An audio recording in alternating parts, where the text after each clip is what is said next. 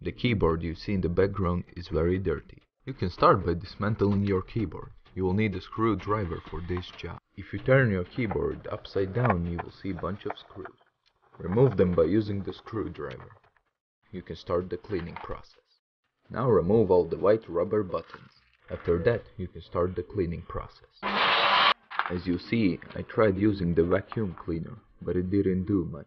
Now you can start to clean the keyboard by applying water and shampoo to it.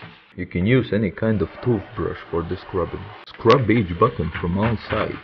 When you're done, apply some clean water so it would wash out all the shampoo left in it. Leave the keyboard to dry out for about 24 hours. Now, put all the rubber buttons in their places. When it's done, put the back of the keyboard in its place and apply the screws. Now your keyboard is clean and ready for using. If this tutorial helped you, like this video and leave a comment.